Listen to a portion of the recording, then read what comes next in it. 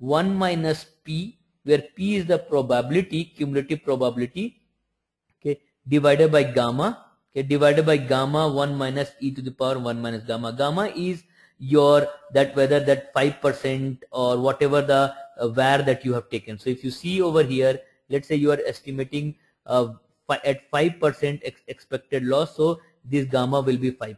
If you are estimating at 1%, your gamma will be 1%. So depending on that, this weighting function is taken. So what you have is, this is the weighting function you have taken. Then you have to multiply that quantile. Okay, so you have this quantile.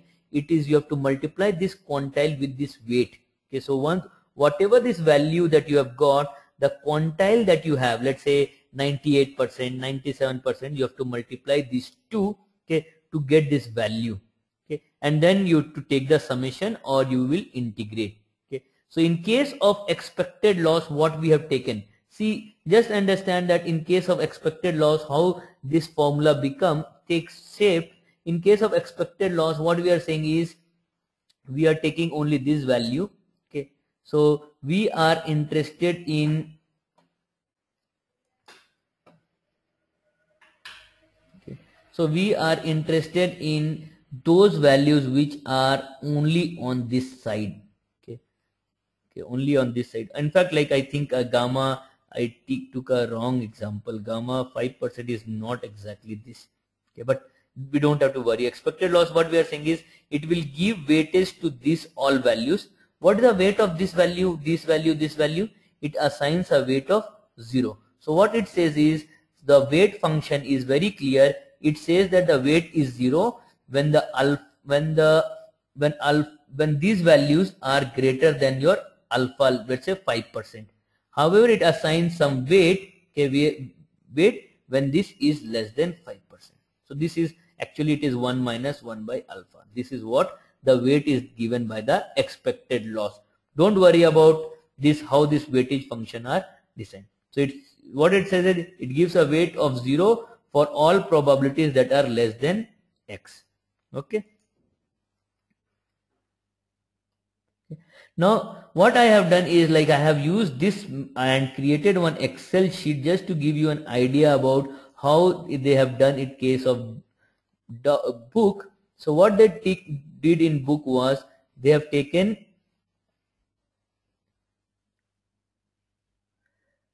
okay, one question, sorry, I missed one question. So Vineet has asked, can we take infinite vars and then integrate? Okay, yeah, so what will happen is, like, all of these var measures, if you see beneath, are actually your considering some quartile measure, some percentile measures. So what happens is that integration of that is difficult. Okay, however, like, if you can come up with a var formula, okay, typically what will happen is, this var formula will be based on the distribution. So if you can plug that var formula, distribution formula, then you can integrate. There is no problem at all. Okay, so if you have a normal distribution, you can put that normal distribution. If you see with that probability, you will find that, okay, the normal curve will be mentioned. You can integrate that. There will be no issue. Okay. Now this is the what we have taken is, in the book they have taken gamma as 0.05. Okay, and the weighting function, we have used the same formula. So this same formula is taken as the weighted function. Okay, what we are saying is, we will have alpha is this 0.1, 0.2, etc. So please note that this alpha is exactly going from 0.1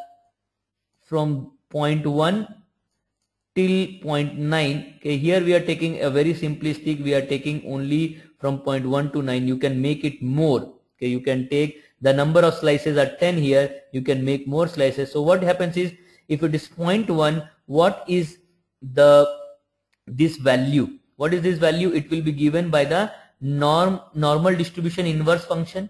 So you will get the var value will be this normal inverse, right? So norm as inverse we have taken, right? So what we will do is, we'll take this norm as inverse, okay, of this, and we get a minus 1.28 value, right?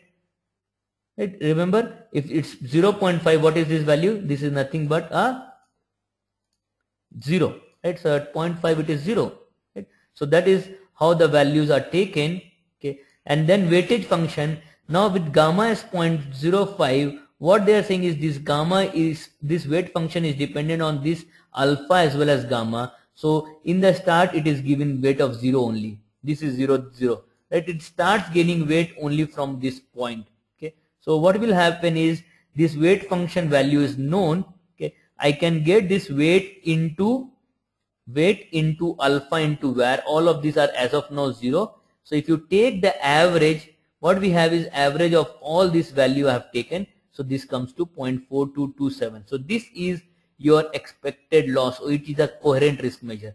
Just I am trying to change this, okay? So what I will do is, instead of putting this, okay, let me try to change. So just I will not change this.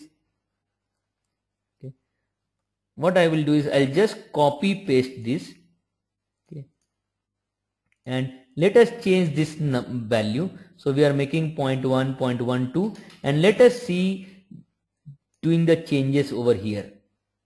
Okay, let me make it to 0.99. I will go till 0.99 because 1 definitely is not to be taken. Okay, so what we'll do is we'll extend this to 0.99, okay, and then we will extend this weight function also to 0.99.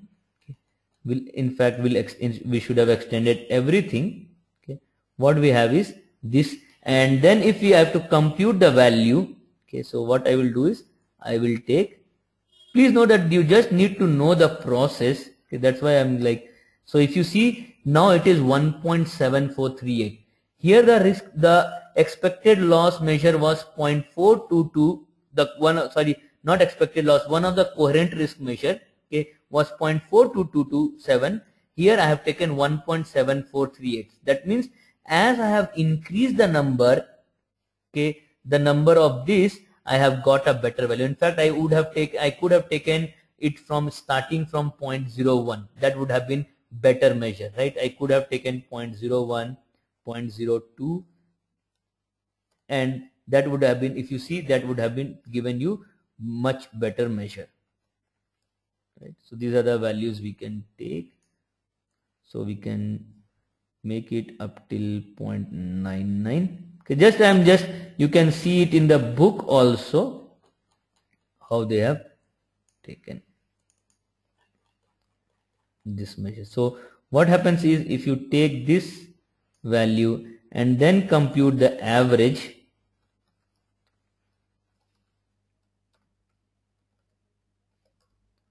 now it has come as 1.58, right? So that means the average is becoming more and more, right? So the coherent risk measure value is becoming more, okay? So what we see is, if you see the next step, okay, what happens when the number of slices increases, okay? So this is like a reference of table 3.4 from the book. So we have taken the 10 slices, it became 4227. So if you see this measure, okay, 4227 was taken when the slices were 10. Okay, if you take the number of slices to be 100, okay, this is what we computed. We took 100 slices and it became 1.58527, right? So this is the number we took, right? So what we are saying is, as you increase this number of slices, okay, what happens is the coherent risk measure estimate will become better and better. So the 5 lakh slices, it has become 8536. So what happens is, there is additional, so this error is reducing, error is getting reduced as you are increasing more and more, okay, right? Any doubt?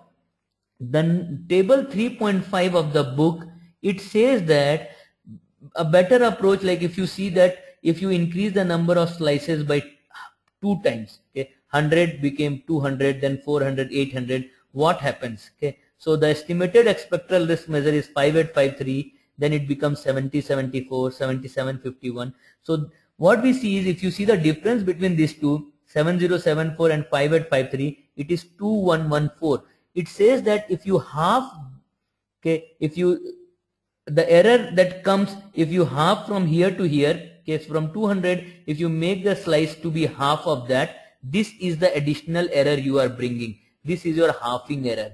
So if you from 400, if you make 200, you will bring this additional error. So this is your halving error, right? This is your halving error. Again, like reference is on the book, so I've just taken from the book. Okay, right? Any doubt? We have seen it in front of our eyes. We have seen that how if I make 100 slices, we are exactly getting whatever they have estimated the risk measure. Okay. Now, what the next aim statement says that describe the method of estimation of the standard error. Okay. So what is the method of estimation of this standard error? Okay, for coherent risk measure. Please note that again here we have to just describe the method. There is no requirement of computation. However, when you are seeing the book, you will get scared because the formula that are kept for this estimation of the standard errors are huge. Okay. I frankly believe that since it is only given the description, you would not be required to do any computation of this. Okay, but let us try to understand this process. I will also give you what exactly is this aim statement saying. Okay, it requires I will just go slightly some formula here and there I will explain, but you are not required to remember anything. Just to understand the process I will give that. Okay, so what we say is, here we never know the true value of the risk measure. In fact, you never ever know. We are just trying to get a best estimate of the risk measure. Okay, so we are trying to get a estimate. Okay, we are saying okay best. However, what happens is you are getting the estimate, so that means there has to be some error. So what is expected is that you get an estimate of the risk measure. Also, you get the expectation of what is the error in your computation. So going back to your part 1, it is actually you are trying to create a confidence interval of the risk measure. So let's say you say that okay, the VAR that I have computed is $10 million. Okay, but are you 100% sure that that is the VAR? No, right? That is an expectation of the risk measure. So what we say is you will try to create a confidence interval, and you say that okay, I have said that $10 million is the VAR, but it can be anything between 15 to 25. Right? That is what you are trying to get a confidence interval. That confidence interval will get created only when you know the error. Okay. Now there are various methods to estimate the standard error. We need to know, in the book they have followed one bean method. We have to go to this. Okay. So after you compute the standard error, you compute the standard confidence interval of the VAR. We'll cover what is the approach that is given in the book. So if you see the approach that is given in the book, okay, what they are saying is, okay, they are saying that the confidence interval of the VAR is given as Q plus standard error of Q, okay, into Z alpha. Okay, so what we are saying is your VAR would be greater than this value, less than this value, and your VAR would be greater than this value. So this is actually creation of the confidence interval of the VAR. So what you are saying is, you are saying okay, I have taken this VAR, but the higher value is this. So this is your higher value, and lower value is estimated to be this. So we are saying that a VAR would be in between these two measure. Okay. Right. Now what we are saying is, what is the value of this Q? The value of this Q is 1.65 if you have taken the 95% VAR, okay, and obviously Q will be equal to 2.33 in case of 99% VAR. So in case you are taking 99% VAR, 2.33. One of the thing that author ignored in this is confusion in the minds of the readers. Okay, what happens is Q is this. Okay, the author took 90% confidence interval. Okay, so 90% confidence interval. If you are trying to create 90% confidence, what is the value of Z at 90%?